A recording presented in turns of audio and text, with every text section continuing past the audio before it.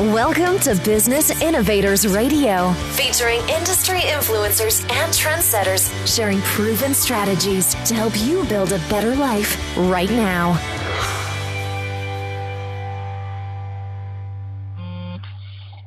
Welcome again to another show of Business Innovators Radio Network. This is Terry Palmer, your host, and we've got a special show with you for today. Today we have Robert Ianuario, who is a criminal defense attorney here in Greenville, and we have a very interesting topic about the Monsanto case and Roundup. But before we get into that, Robert, are you there? Yes, Terry, I am. How are you doing? Great. Thanks for joining us today. Robert, tell us a little bit about yourself and your law firm and you know, how you came about, how long you've been in Greenville. All right. I graduated law school in 2008. I had a job lined up to do mergers and acquisitions, but I got a call a couple of weeks for the bar exam, and the company told me they were predicting a massive economic collapse in the third quarter, and they dissolved my position. So at the age of 30 years old, I moved home with my parents, begrudgingly. I got a job in a bar, and one of my customers got a DUI. A guy in the kitchen got caught selling pot. And next thing you know, I became a criminal defense lawyer here in Greenville, South Carolina. I've been doing that for a decade, but about halfway into that, I started taking on accident and injury cases as well. And then in late 2018, I got involved with the Monsanto Roundup litigation through a colleague of mine who's working on the case, and now we're working together on several Roundup cases.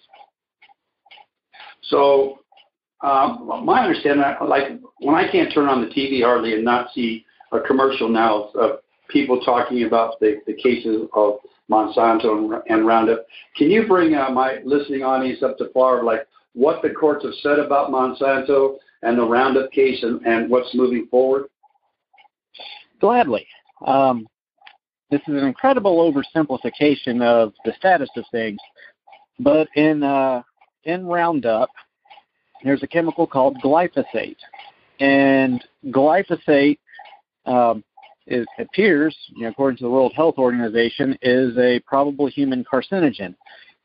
What's leading to all of the litigation is that in the 80s and 90s, Monsanto knew or certainly should have known that glyphosate was causing cancer. One of the early studies came out and said, yes, glyphosate does indeed cause cancer. And, this is just a telltale sign of what Monsanto knows. They did not allocate any money to do independent research, but they allocated, I think it was $17 million to discredit that particular study by casting doubt upon the data that was there and having people reinterpret it. Monsanto's also, looks like they've ghostwritten studies and basically paid scientists to put their names on these studies that were then turned over to the EPA. And as a casual consumer for years, I always thought that the EPA did independent research, and if the EPA says it's good, then you don't have to worry. Well, it turns out the EPA does not do any independent research. And we believe that Monsanto knew this. Going a little bit further into the timeline, in around the mid-90s, Monsanto developed the genetically modified organism, or the GMOs, which we hear all over today. And what happened with the GMO is before the GMO is implemented, a farmer would have to go and spray weed by weed over all of his acres and be very careful not to get his wheat or other crops wet with Roundup and then kill them. Well, the genetically modified organism allows farmers to spray the entire crop, and the Roundup-resistant seeds, which is actually called Roundup Ready, those seeds will flourish and be immune to the glyphosate, but everything else will continue on or will die. And that led to a lot of glyphosate trickling down into our food. Also in the early 2000s, Monsanto began to advocate for an off-label use for Roundup. And essentially, when you harvest wheat, it needs to sit and take a couple of days, a couple of weeks to dry out before it can get to market. And Monsanto was then advertising to farmers that you could spray your entire crop after it's harvested, and it will dry out several days sooner, and you can get it to market faster. While Monsanto was developing the seeds and while they were advocating to spray entire crops, they were bending over backwards to ignore all possible signs that this caused cancer. And now what's happened is the glyphosate, when it reacts with our lymphatic system in the human body, it's causing pretty much every form of lymphoma you can think of. If it's a non-Hodgkin's lymphoma, it is possibly caused by Roundup and the glyphosate that's in there. Well, Monsanto knew that this was dangerous. They didn't do anything about it. They actually encouraged it to go across the board. Let's use it even more. And now, as a result, you can't pick up a box of cereal that doesn't have trace amounts of glyphosate in it. And when you hear about the rise of gluten allergies and celiac disease, I'm human like everyone else. I thought when this stuff started popping up in the mid-2000s and late 2000s that it was just the new trendy thing to be gluten intolerant. It turns out that glyphosate also acts on the gut bacteria, and the rise in celiac and gluten intolerance corresponds with the increased marketing and use of Roundup. So this stuff is literally cancerous and causing a bunch of problems. And, that in and of itself is not bad. We have things that cause cancer. We can still go and buy a pack of cigarettes knowing that they cause cancer. But the difference is that on that pack of cigarettes, it has a warning label. It says this may cause cancer. This will cause cancer. And if you see the European warning labels, it's horrible. They've got pictures of dead children and sickly people missing half of their face through jaw cancer. So there's a very strong warning, and the consumer has the opportunity to make the decision, do I want to risk cancer or not? Monsanto denied the American consumer that option. Monsanto knew that it caused cancer, and all they had to do was put a warning label on the bottle that said, this stuff is a probable human carcinogen.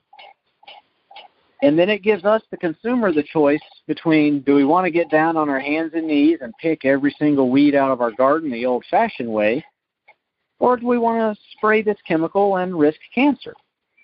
Monsanto took it even one step further in some of their initial advertising and claimed that it was safer than table salt. The irony of that is salt in a large enough quantity will kill you. Monsanto just didn't pick up on that, I guess, or somebody in the marketing department didn't get it.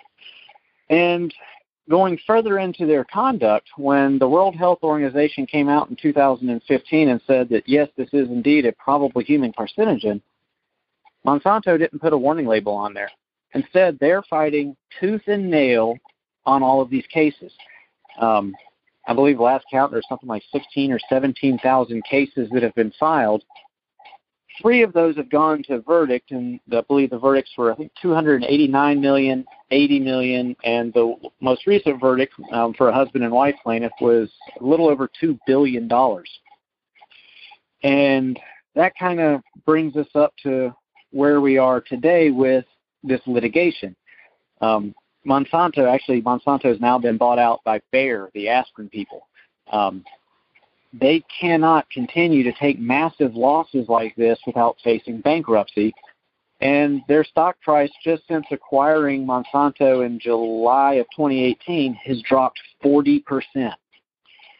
So if Bayer doesn't put some sort of reconciliation on the table and begin settling out these cases, it could be catastrophic for an incredibly large multi-billion-dollar pharmaceutical company. And the CEO of Bayer is in a really, really tough spot because somebody either didn't do their due diligence with the pending litigation when the buyout occurred, or they just completely and totally misjudged how serious this was. So there's a lot more to that, but that kind of brings us up to where we are today. Well, yeah, that definitely does. Let me ask you a question. So you were mentioning farmers and stuff. Would this affect normal people, like just people in their gardens? I mean, who should be concerned about this? everyone should be concerned about this. The first trial that went was for what's known as an occupational user, and he was the groundskeeper for an elementary school. The second and third trials were residential users, where it was, think like a hobbyist gardener or somebody that has several acres and they just want to spray to keep the weeds back. So, everyone can come down with this. One of my clients, she developed non-Hodgkin's lymphoma at the age of 7. And that was because her mom had a nice garden and was working in it. The little girl wanted to help Mommy. Mommy believed what Roundup said, or Monsanto said Roundup was safer than table salt, so she'd let her little girl go and spray the weeds. And at the age of 7, this girl developed non-Hodgkin's lymphoma. I've got clients in their teens and 20s. I've got 2 brothers in their mid-20s that don't have any of the precursors for non-Hodgkin's lymphoma, and within a couple of years, both of them developed it. And it was residential use, typical summer gardening, working on if you've got any level of property. But where we see definitely the highest incidences is greenskeepers, farmers, professional landscapers. But generally, everyone that touches this stuff needs to be incredibly careful because it can seep through your skin. It's similar like the way it seeps through the structure of a plant, and it goes through and attacks the inside and stops the photosynthesis process and basically stops the plant from receiving nourishment and causes it to wither up and die. It's doing very similar things to us. And when it gets on our skin, it's going into our lymphatic system and it's spreading like wildfire. So it's a horrible thing. So let me ask you another question. Because of the intensity of the ads I've seen lately, is that meaning that there's a time frame or something? Because all of a sudden there's a lot more activity going on trying to help people that have this. Is that a concern for anybody who might think they have an issue with this? There are certain instances where a statute of limitations comes up, but where we're seeing more activity right now on television, I believe end of Q1 or sometime in Q2 is the next shareholders meeting at Bayer. Hedge fund managers have kind of let it be known that they will more or less withdraw all of their investments in Bayer unless they settle this thing out because it's an unsafe investment. If it's dropping 40%, you're not going to renew that. There's been rumors that Bayer is beginning to consider settling these. And going along with that rumor, they just recently sold off their animal sciences division for, I think, $6 or $7 billion, and they're liquidating assets. And there's been no statements of saying, beginning January 1st of 2020, we're going to settle all these cases. But the indications are there that these cases are going to settle. Now, what really makes this important for all of our listeners out there, the way that this litigation works is that it goes into something called multi-district litigation. Think of that like a school bus coming home from school. Everyone gets on the same school bus, and all these cases are compiled, and some of the similar motions to suppress or motions to allow, motions to redact, things like that will apply to all of the cases. But when we get to a certain stop, each case gets off the bus, and they'll proceed through litigation on their own. Well, as a result, every attorney has cases that's in the inventory of the MDL. And what a lot of MDL settlements look like, and we the plaintiff's attorneys believe is going to happen with the Monsanto litigation, is that Monsanto will go to the first tier, the big names, the guys that have large inventory, the super firms, and they'll say, okay, Mr. Super Firm, we'll give you dollar per dollar for your case value according to the settlements formula. But the caveat is that you can no longer take any more cases. And then they'll go to the second tier guys, and they'll say, we'll give you 80 cents on the dollar according to the settlement formula, but the caveat is that you can no longer take any more cases. And they're going to do that all the way down the pipeline until they get to the guys that have onesies or twosies or, just a couple of cases, at which point they'll offer 10 cents on the dollar, and their response will be if you don't like it, we're a multi-billion-dollar corporation. How much money do you have to fight this? So while there's no deadline and there's no expiration date, settlements are going to start coming, sometime. Again, we as plaintiffs' attorneys believe in the 2020 calendar year we'll see the first group of settlements, and they'll be going most likely on an inventory basis, which means once those start settling out, it's going to become harder and harder to find an attorney that would take your case or is even able to take your case. So that's why you're seeing an increase in the Roundup advertising on television, is that attorneys are trying to build up their inventories and get as many cases in as they can, because once the cases settle out, they're not going to be able to take on anymore until it dwindles down to the small handful of folks that don't have the ability or the financial backing to take on a multi-billion dollar corporation. Okay, so what I understand then, the importance of that, me as a layperson, knowing nothing about the law and stuff, but if I had this, so if I wait and all this other stuff goes happen, there'll be less attorneys out there that can take my case because of the settlement they have, and the ones that might be able to are so small they won't be able to afford taking on the large corporation. Is that kind of what you're saying? So the earlier I get someone to see if I even have a case, the better for me to do this. Is that what you're saying? That is absolutely correct. Wow. Because if you let this just sit, you're not going to find a good home for it. And as the plaintiff, or in this case as a client of mine, the involvement is, I think there's a 5-6 page questionnaire. Just how often did you use Roundup? When did you start using it? How did you use it? Professionally or occupationally? And depending upon how you answer, most of that questionnaire is remaining blank.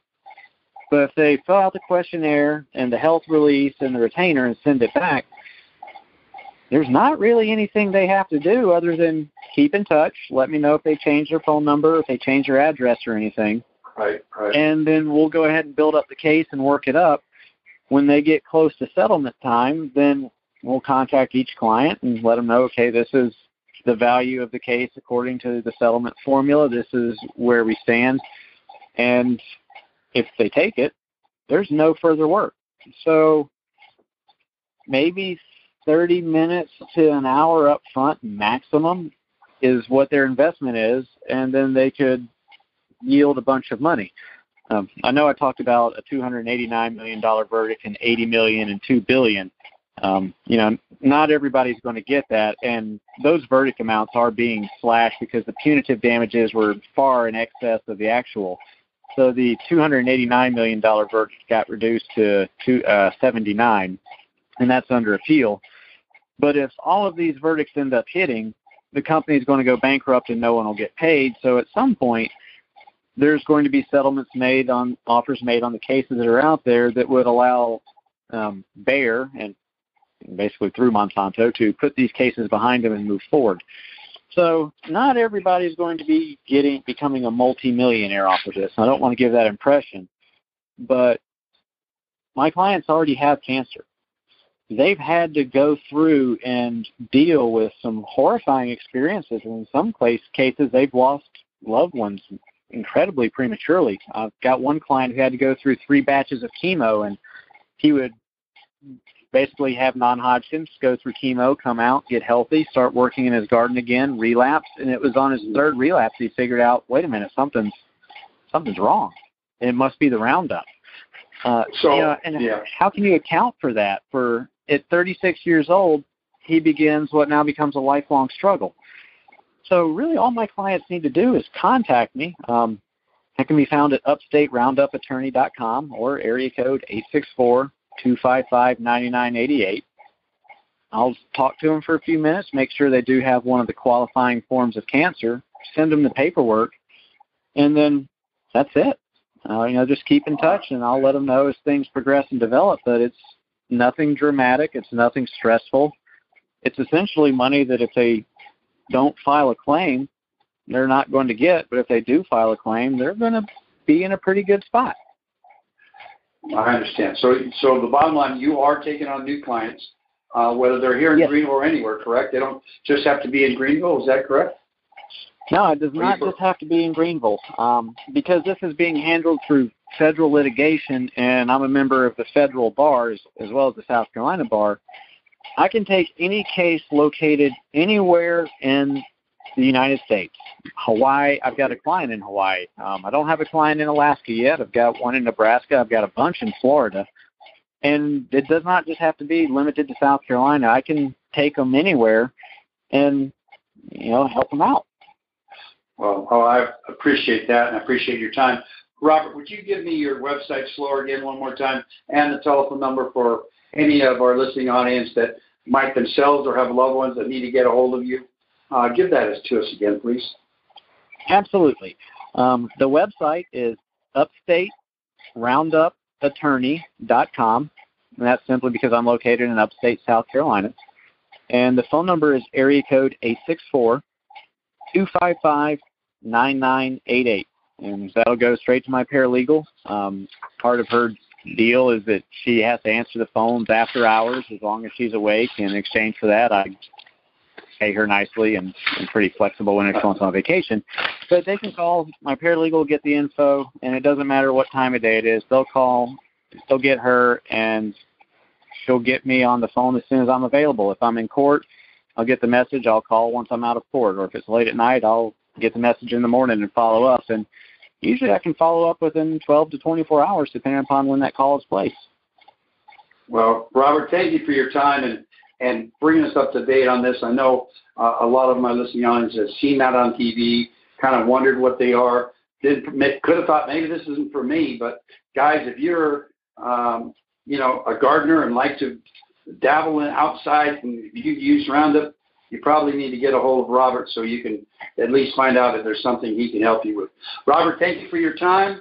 I wish you all the best, and we'll talk again. Guys, thank you for listening. This has been another episode of Business Innovators Radio Network, and this is Terry Palma signing off. Say, be good and do your best. Thank you.